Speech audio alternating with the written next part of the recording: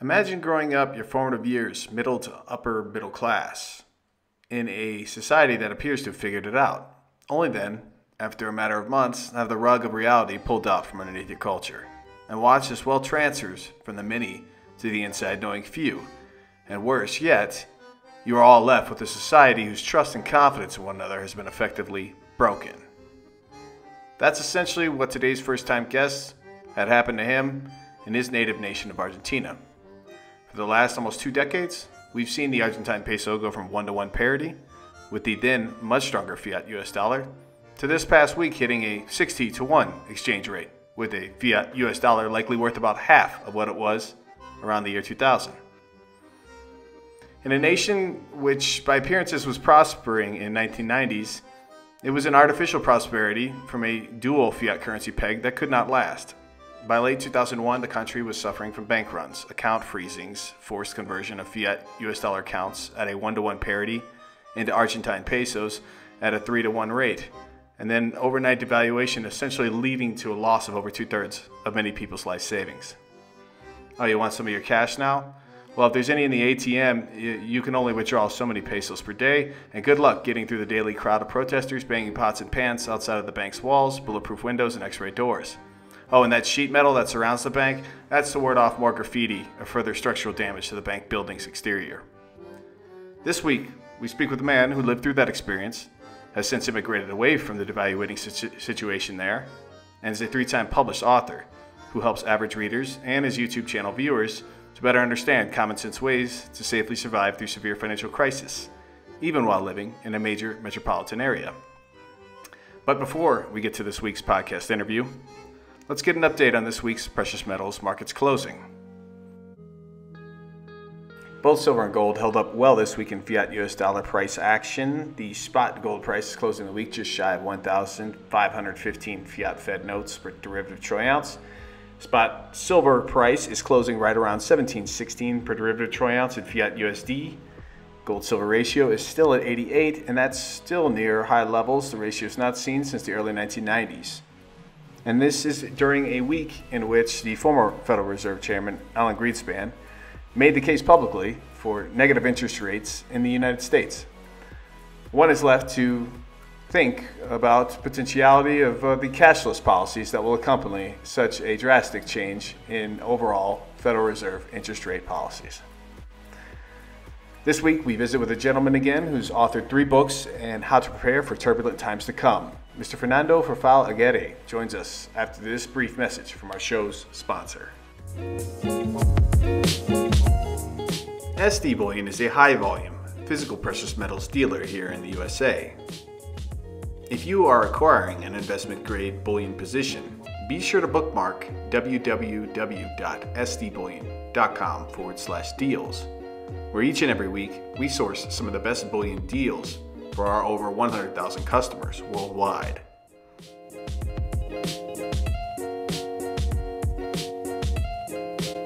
At the bottom right section of our website, you can also easily subscribe to our weekly bullion deals mailing list, where you will receive weekly notifications of valuable product deals that may be exclusive only to our SD Bullion mailing list. Stay tuned to sdbullion.com, the lowest price, period.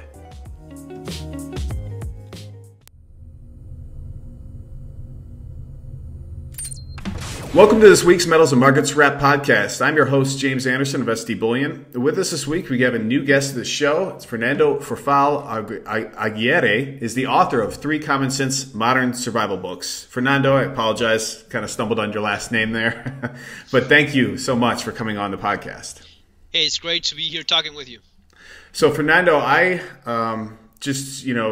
found you recently because I had heard the story or the news lately about what's going on with the Argentine peso. It's another explosion of devaluation occurring.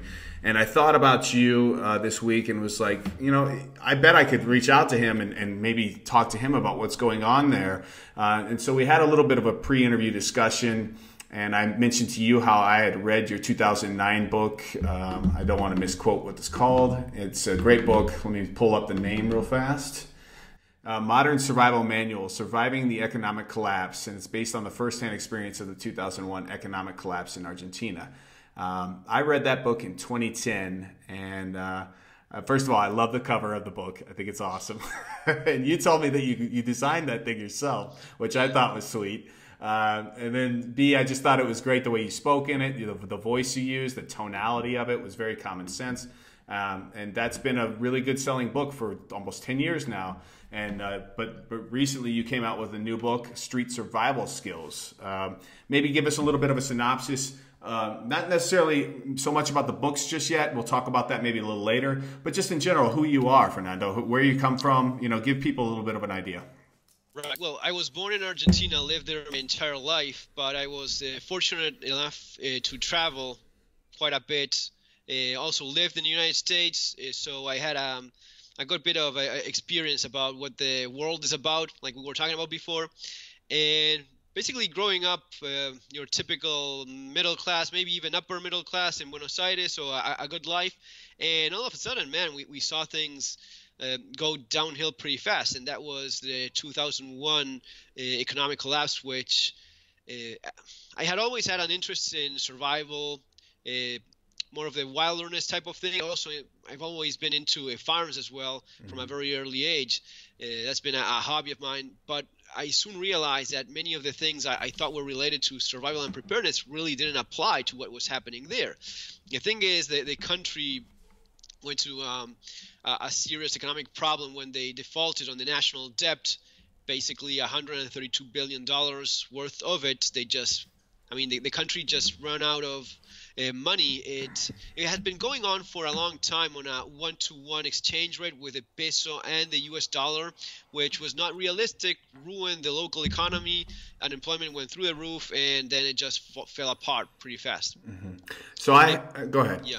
Go ahead. That was the point where I started looking into how is it that you prepare for that, and I realized that a lot of the stuff available regarding survival and preparedness was not very realistic and didn't work for that sort of situation. So that's where I started writing myself. I ended up with my first book.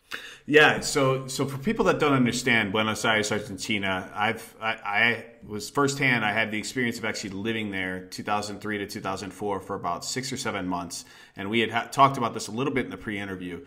The reason why I went down there was kind of twofold. I had graduated from school, I lived in Costa Rica for a bit, and I wanted to see another side of Latin America. And the southern area of South America is a lot different from Central America. And so getting down there, the dialect in Spanish is totally different. I mean, it's very different from Central America, and I enjoyed my time there. But so people understand that Buenos Aires is a metropolis. It's a massive city.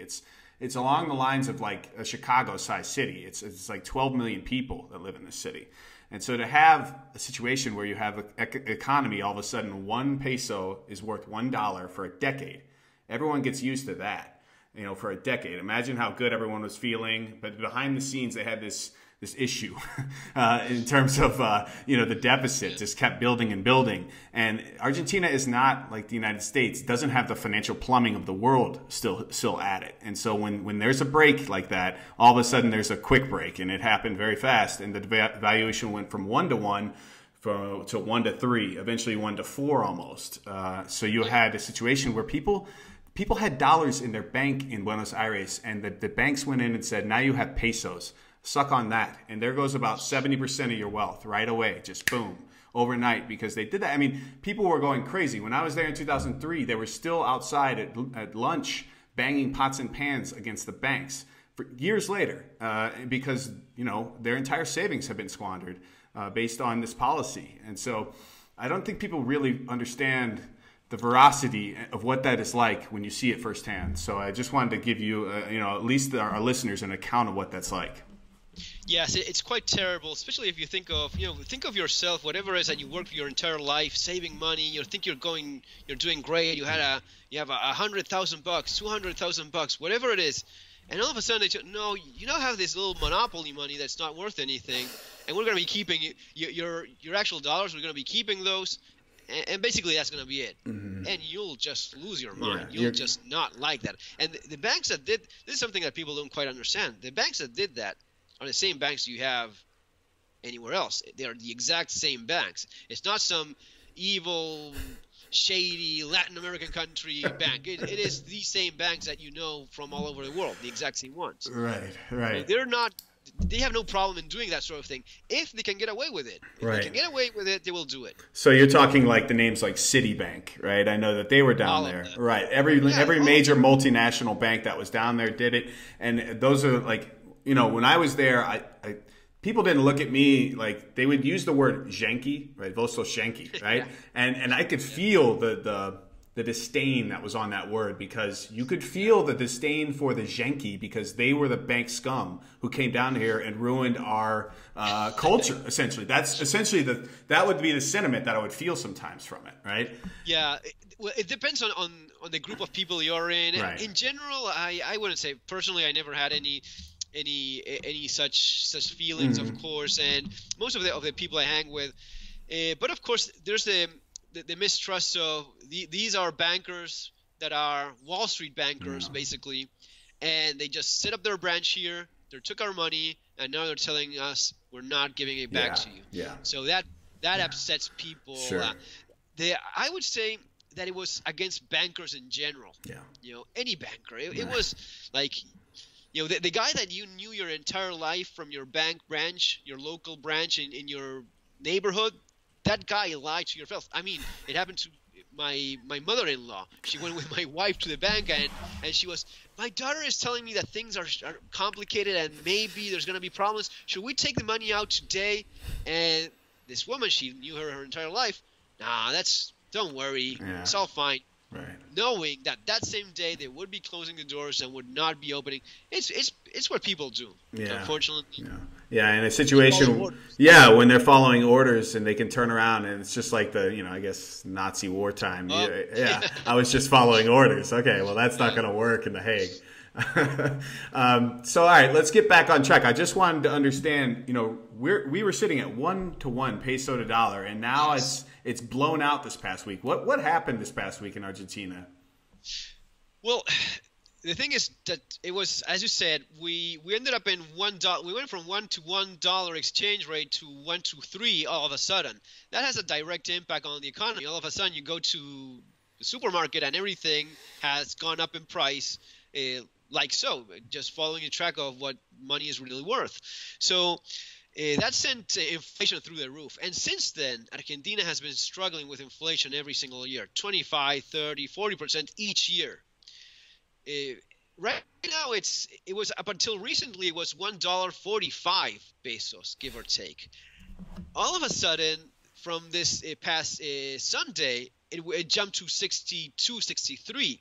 And that's about where it is right now. And this happened because there's been elections, the primary elections for the next president, the next presidential ones, where the current president, Mauricio Macri, which is more of a market-friendly, right-leaning type of guy, friends with Trump. He's like a business type of, of president, someone more of a what you would expect from a developed country. Now this guy is losing, and ahead 15 points is no one else but Cristina Kirchner, the one that was in charge of the huge mess that was the country for 12 years, along with her husband. She's winning by 15 points. A woman that has she's been trialed time and again.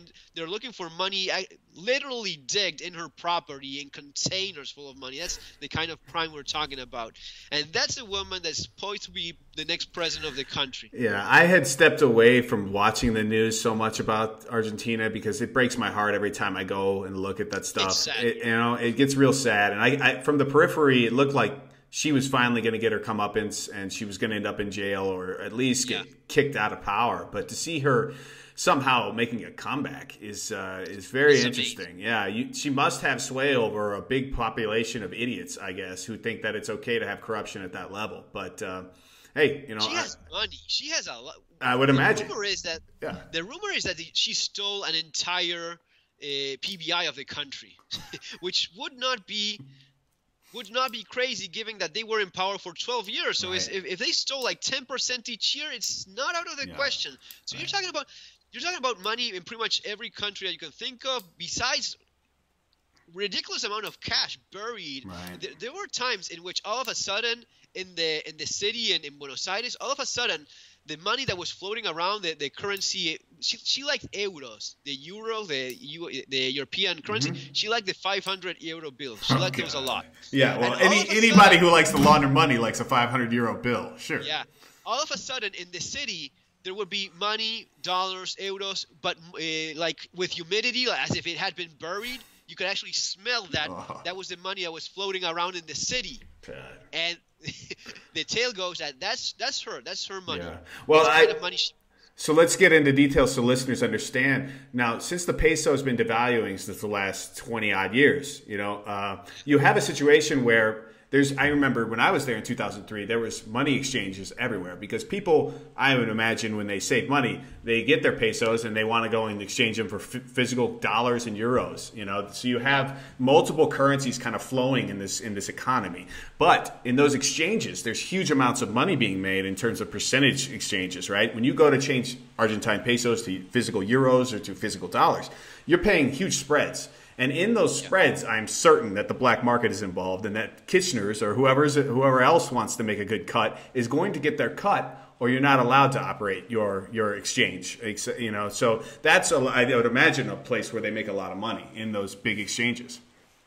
Well, for years, the most money she did was, as president, she would have two types of exchange rate. She would have the official one and the so-called illegal one that was the real one. So she would herself and her, the people that work for her would just import, export at the official rate. But at the end of the day, the money that moved around the country was in this in the real economy. Right. So she would arbitrage between the fake exchange rate and the real black market exchange rate, which is the true exchange rate on the street. The black market was a real market. Right. Was how much the money was.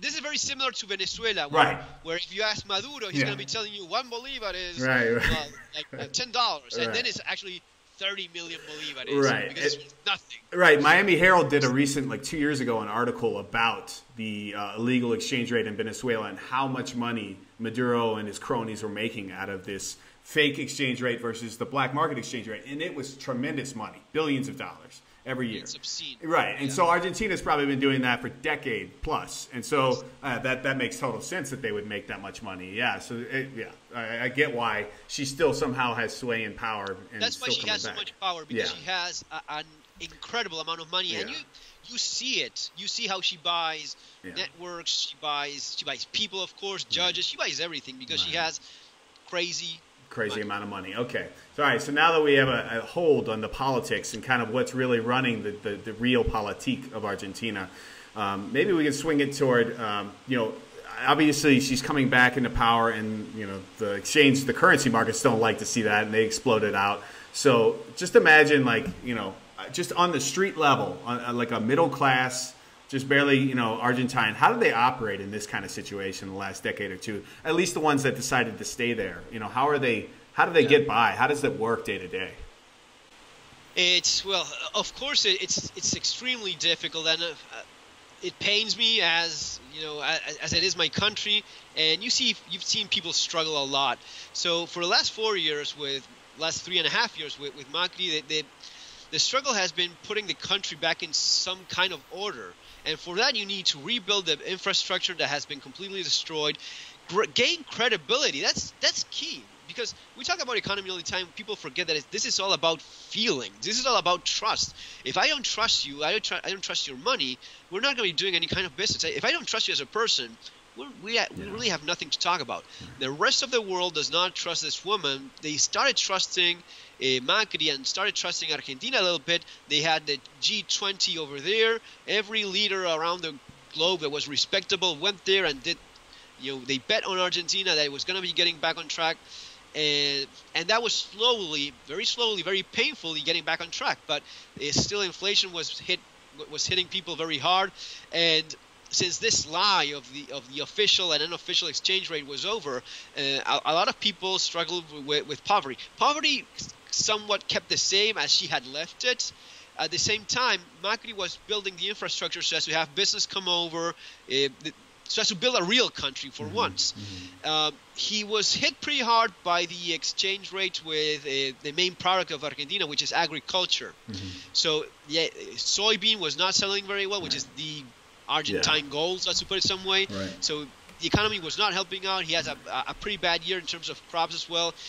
That was not ideal, and he had to make changes as to make the country viable. For years in Argentina, for example, electricity was free. You just paid, 10 cents worth of your electric bill. At the same time, they were buying boats full of natural gas from Bolivia or wherever it is. He finally said, okay, we have to pay bills like civilized countries. It's going to be $10, $20, $100. People didn't like that. They liked the free money that in theory was free, but at the end of the day was being taken away from them, from our means, paying more than before. But people don't understand these things at that level. They just feel that they don't longer have free fuel or whatever. They've been surviving as Argentina has always been surviving, especially these last 20 years. Barely so. And right now, people are a little bit desperate. And I recently did a video about this. People are running to the supermarket, stocking up. They're buying everything they can. It's the sale of primary staples went up 40% yesterday, just now. And they're buying any U.S. dollar, anything that they can have so as to save anything of their savings left, as inflation is going to be hitting them unavoidably because it's a fact of life. It's going to be happening, and getting prepared as best as they can. I suppose people who live in that situation, then they have to turn around, and if they make a salary, they have to sit there and negotiate with their managers. And I've heard a lot of times in these situations, that's one of the hardest positions to be in, is a managerial position, because you constantly have to talk to your employees about the cost of living, and they constantly need to get raises. And it's just this back and forth that oxidizes and makes the situation more corrosive and the relationships more troubling, I would imagine. You've been to Argentina. You know what it's like. Everyone is very smart in Argentina. Everyone is trying to take advantage out of everyone because that's the way life works over there. So you're always negotiating. I mean, you're having a cup of coffee with a friend, and you're always trying to see how you can. Is he trying to screw me over? That's how you live. Jesus. All the time. That's tough. You're laughing because you know. Well, I know but it's just rough because that like we talk about the trust level and the corrosion of trust. And you're constantly paranoid that someone's trying to get over on you some way or in some fashion or another. It's got to be very, very difficult. It's difficult to be an employee, be an employer as well. Because, for example, what I was just mentioning about electricity, Macri came and said, yeah, we cannot have free electricity for someone in a private club heating a swimming pool at 10 cents a month when people are freezing to death, paying $10 for a bottle of bottled gas. That doesn't make any sense. That's crazy, and that's lunacy. We cannot do that anymore. All of a sudden, you're going to be charging us for gas, for electricity? What are you talking about? You crazy talking? At the same time, companies were also taking advantage of that, because there were many companies that were taking advantage of the state finance free electricity. All of a sudden, Macri comes and says, yeah, you have to pay what electricity is worth, because if not, we cannot have a realistic grid in the country. And many companies went bankrupt when they had to pay for the first time in decades real bills. Their business model was built on free electricity. Their business model was based on subsidized. An electric bill worth a cup of coffee. I'm not joking. Literally a cup of coffee. Oh, God. And you explain to people, that's not real. That's not how the world works anywhere. You cannot have that. Right. Yeah. So essentially, when you start screwing around with the market like that, with all these subsidizations, and they change so quickly, the volatility of the economy and the change, it must be very sudden, and it makes it tumultuous if you're constantly having these ins and outs with different policies. All of a sudden, maybe someone cannot pay his power bill, his gas bill. All of a sudden, a company closes because of these same reasons that we're saying. All of a sudden, he's fired. He's out of a job. He has to go look for something else. All of this is what Macri was trying to put it finally in order. But you cannot do that in a few years. You cannot do that even in 4 years. You're going to be needing, and worse than that even, because that's Titanic, but even worse is changing the mindset of people so as to understand this is how real countries work. You want to be a real country, you have to make these changes.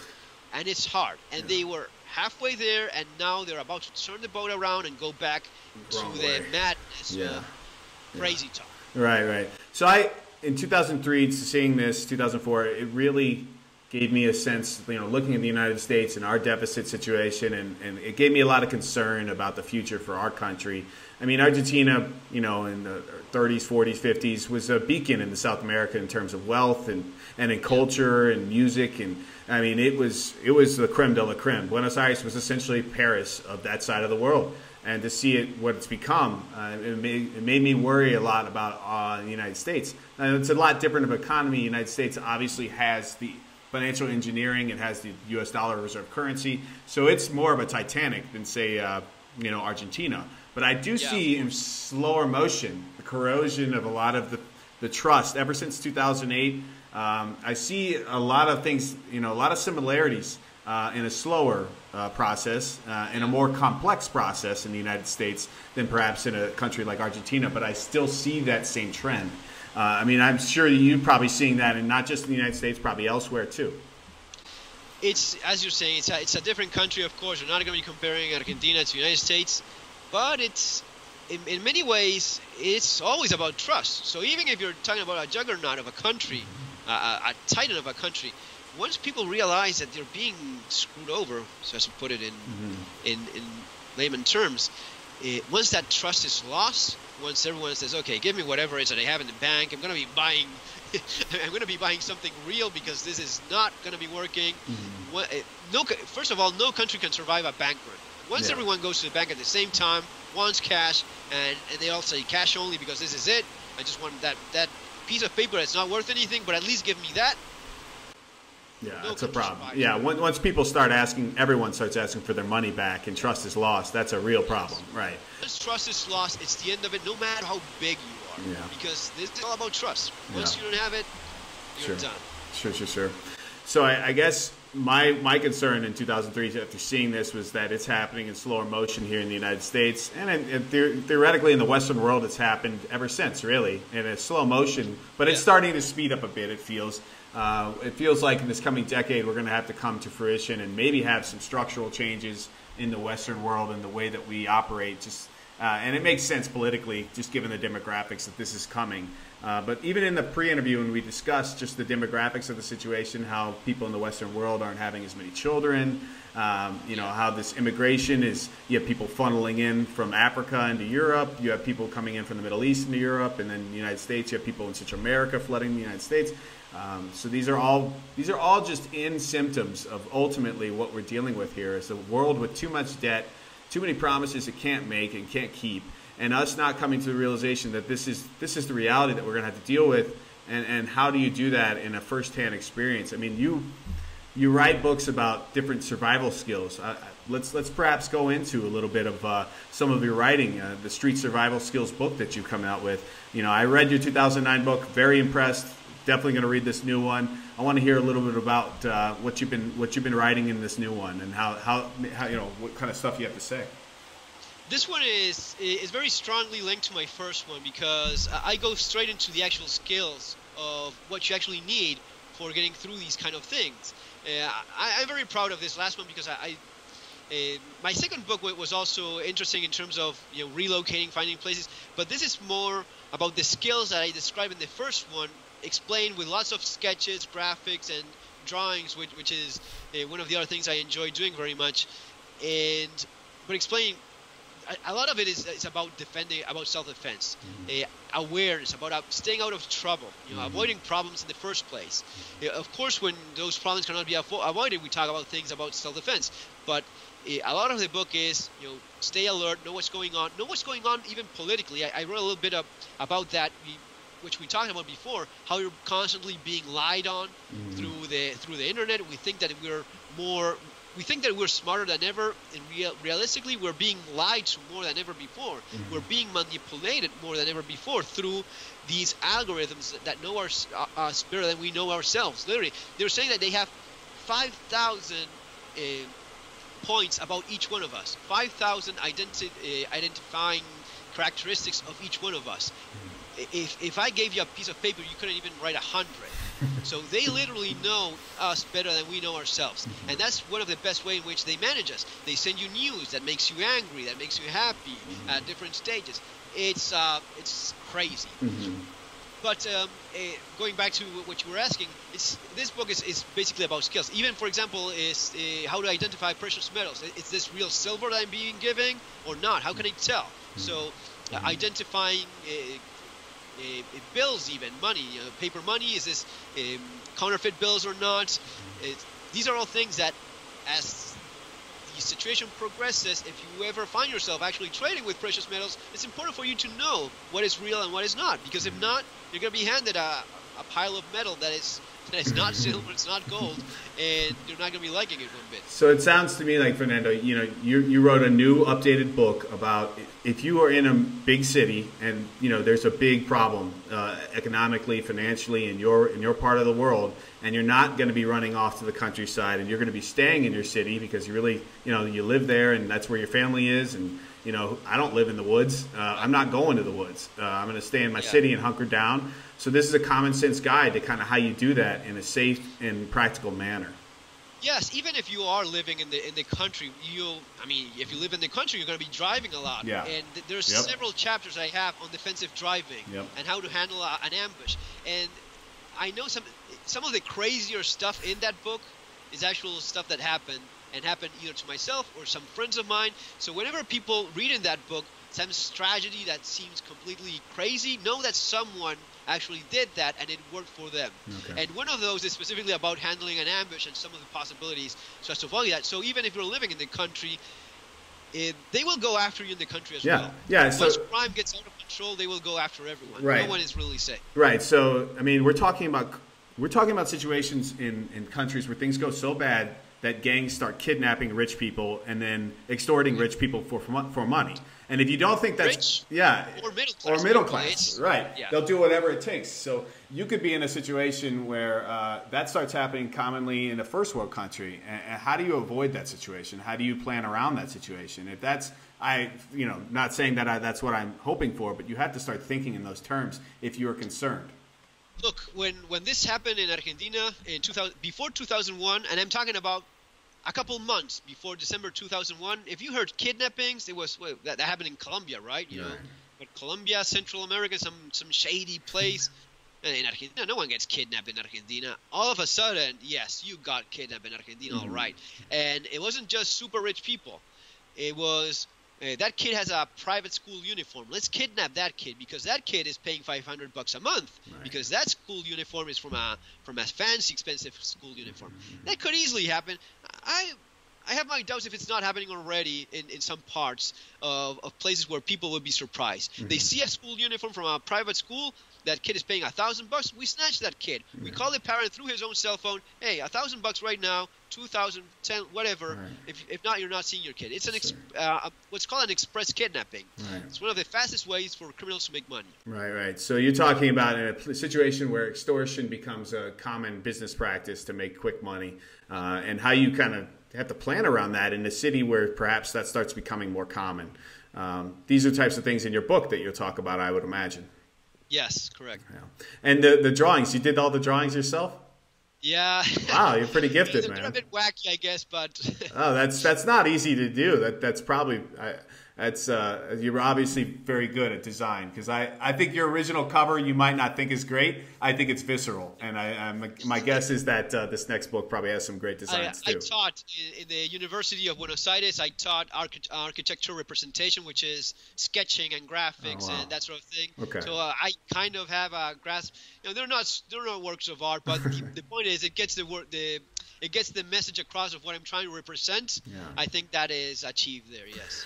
Well, great. I mean, that's in the end, that's the point, is getting across. That's why I loved your first book so much, was because the tonality was essentially, here's the rub of it. Here's what I think, and this is what I'm going to say, and this is my common sense. And to read that is always, I find, enlightening and fun.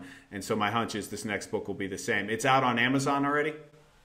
It's already out on Amazon just a couple of days ago. They still need like a week so as to start the promotion and things the Amazon does on their own thing. Sure. But it's already up there if people want to go check it out. Yeah. Great. So I'll backlink that in the show notes for people if they want to go find that new book and even the old book. I'm sure they could get it, through Amazon, both of them.